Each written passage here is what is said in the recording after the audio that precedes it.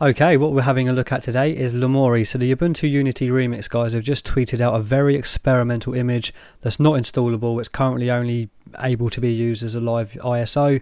I did try and boot the live ISO in a virtual machine and it wasn't having none of it. So I've dusted out the old capture card and we are running it off USB on my main computer. So before we try and open things, I've already tried this once and we've got some major crashes, but I'm going to try and give you just a little overview of what the desktop's like. And hopefully we don't experience any crashes while I'm trying to do that. So if you've not followed the news, Ubuntu back in the day, obviously you had Unity as its main desktop, and then it was going to move over to Unity 8, and it was the whole convergent desktop that was going to work across mobile phone platforms and desktops, and it was going to tie everything together. For whatever reason they dropped that and then started to sort of implement GNOME as their main desktop environment. These days though, convergence is kind of a big deal at the moment. Everyone's trying to get that sort of one universal platform to work, and I think I'm kind of a little bit gutted that Ubuntu's not going to be the one to do it. So at the moment I have a Pine phone that's running UB which of course has got Unity 8 on it basically. So we're going to have a look around and just see how we go. So this is your top bar here, and you have a little cog there. So if you press that, that will be the same as pulling down the notification bar on the UB phone, or Pine phone is what I've got it installed on. So in here we have the about device, we have Ubuntu help, we have a little toggle there for desktop mode. Like I said, it's a convergent desktop. We have the system settings, start screensaver, and then your log in, log out, shutdown buttons. We also have the time and date here with a little calendar applet there, as well as the clock, and then a little quick toggle there for the time and date settings. Now battery wise, we don't have any battery, we're using a desktop computer, so we won't see any information there, and indicator network seems pretty bare.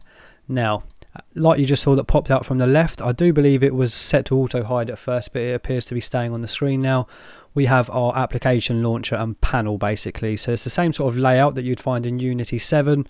However, you don't quite have the same universal HUD. So in Unity 7, you can search and it will find any sort of file or document or whatever's on your computer. I don't think Unity 8, or now as it's called Lomiri, does the same thing. So as you can see here, it separates your applications by alphabetical order. And there appears to be quite a few little things installed there. So what have they actually got installed out of the box here? It's a fairly standard Unity stuff that you would find, so like rhythm boxes, your music player, Reminer. We have terminal. We're going to try and open the terminal in the moment. I did try and do a quick dummy run before I started filming, and we was having trouble opening certain things, but I'm hoping a fresh reset might have breathed a bit of life into it. So let's try and open up a terminal. Okay, we're getting a little loading wheel. It's spinning. I wonder if it's going to open. I managed to get it open once, and I even got to be able to check that the networking is indeed working with an IP ADDR show. Can we move the window? We can indeed. And it's the exact same terminal that you will find appear in UB ports on your touch phone, UB Touch. Okay, that's having a bit of trouble there actually opening up the terminal. Let's see if we can get anything else open while it's doing that. Should we be brave and try and get the system settings open? So here's the system settings. Let's see if that will open as well. So we've got two things going now. While it's doing that, let's show you the Alt Tab switcher now. Look at that. So it's a full screen sort of Alt Tab switcher. Quite a nice pretty little Alt Tabber. Right, so it's having a bit of trouble opening either of these programs. So what I think I'm going to do is do a hard reset. So I'm going to pause the video now, and then we're going to get back into it, and we're going to try and open up one of these programs. Right, we're going to try the terminal. There we go. So it's the exact same terminal you will find on UB ports on your touch phone. So let's show you now that the networking is working. As you can see, we have an IP address there at 192.168.0.46. So networking is working. We're even going to try and ping Google. Let's do C3 google.com. So that's going to run it 3 times and then cancel it. Yep, networking is actually working. That's pretty cool. So now we're going to really risk it and see if we can open the system settings here. Yes, there we go. Right, so here is the system settings, and of course it's going to be a strange little size because it's the same that you will find on the phone, so it's very convergent. As you can see, when we did that, that then exposed a larger thing there in the about section. And as you can see, storage wise, we've got a 16.8 gig free on this USB, and that's pretty cool. So let's have a little click around and see what we can really have a look at. So the reason why we're using the capture card as well, there is no display setting in here at the moment, at least I can't see, and I couldn't get just a display settings to work whatsoever. But anyway, we're doing all good. So we have no Wi-Fi installed, so we can't really check that. I wonder if we can change the background. Here we go. So here's the background switcher. Again, exactly what you would see on the phone. So let's try. Oh, you can even change the dash background and opacity. Let's try this one here and see if that will change our wallpaper. So there's a set button.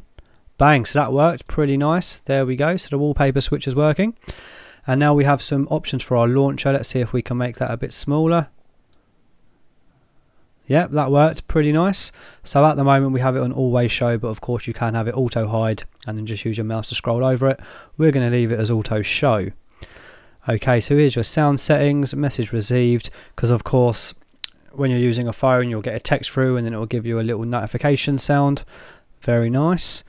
Language and text, so what we can do here, we can get an on-screen keyboard. Let's see what that one looks like. Okay, that's not appearing. Okay, we won't worry about that.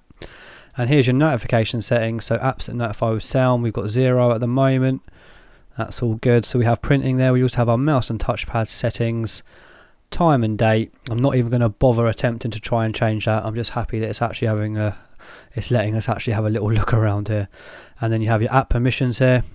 So camera, location, microphone. So let's go into the about section. And as you can see, it's Ubuntu. It's based on 18.04.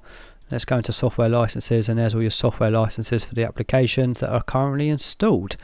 And let's just have a look at that application switcher once more. We appear to have actually lost the window preview. It's not painted it properly, but that's fine. Ah! Don't crash on me now. Oh, it's back. Okay, good. Right, shall we try and open a couple more things? And we're going to wrap it up there. Like I said, this is all very experimental, so don't expect everything to work. Okay, let's just minimize that for now. So that minimizes to the bottom of the launcher as well, which is quite funny. Okay, so let's try and open something else. I did have trouble opening Nautilus. I might try it again in a moment. We'll see how we go. Let's see if we can open up the system monitor. So we're getting the little loading cog. Nope, we have crashed. Okay, to be fair though, we got a good little run out of it before it crashed for us. I'm actually really quite excited about this and seeing where this could go. I would probably jump back on Ubuntu based distros and use Unity 8, to be honest with you. I'm just a bit of a Unity fanboy overall. Right, I'm going to stop the recording and then we'll jump back into it once it's refreshed the desktop. And we are back. So it's remembered our wallpaper. Let's now try and open Nautilus. We're going to risk it. So where's actually, what did we just try and open? System monitor. Let's try and open system monitor once more. No, that's crashed straight away. Right, I'm going to pause the video once more and then we'll finish it up with trying to look at a couple more things. But no, let me know in the comments what you think about sort of the potential of Lomiri or Unity 8 as a desktop environment, and whether once it's finalised, if it's something that you would actually use. Okay, we're just booting back up now. I'm going to go for it. I'm going to try and open up Nautilus. I really want to see if we can open up Nautilus. I do believe it's Nautilus anyway, I'm pretty sure. Okay, it appears to be opening it up. Oh, you have the hardware enablement stack there as well, the HWE. Okay, so we're back in business. We don't have the indicator applets at the top right again like the first time when we did it. I'm sure we can make it crash and then they'll appear in a moment. So let's open up Nautilus now and just do the good stuff and make it crash for us. So we're already crashed now. Mouse movement has stopped working. So I'm going to give it a few seconds and it's going to refresh the desktop for us. And hopefully those app indicators in the top right will reappear. Okay, it's starting back up. And our app indicators are back where they belong. Right, let's try and open up System Monitor and see if that will open. Because I'm going to give up trying to open up files because that just seems to be instant crash every time. So come on baby, let me get some System Monitor action. We got the cog. And we got a crash. Okay, I'll tell you what I'm going to do, because I already know that we can open up a terminal maybe 6 or 7 times out of 10.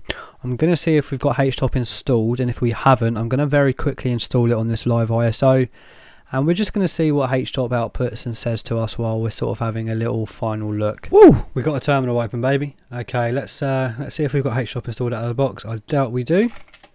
We don't, so we're going to attempt to install it.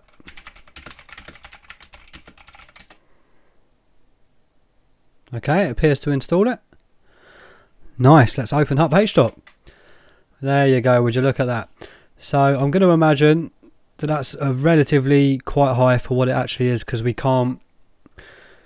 won't be able to do a reboot with HTOP installed and get a fresh sort of RAM reading at a sort of proper reboot, but that's what we're using at the moment. 700 megabytes of RAM, that's alright though, to be fair. And CPU cores aren't behaving too crazy at the moment, but we're going to wrap the video up there, because I think any further looking into it is just going to completely crash. I tell you what, let's try and open up one more thing, shall we? So what else do we have? Let's see if we can open up the text editor. That shouldn't be too difficult, should it? So the text editor is gedit, and it's crashed. Right, we're going to end the video there. Thank you for watching. If you've enjoyed this video, please subscribe, join the Discord, there'll be a link in the description. See you on the next one. Bye bye.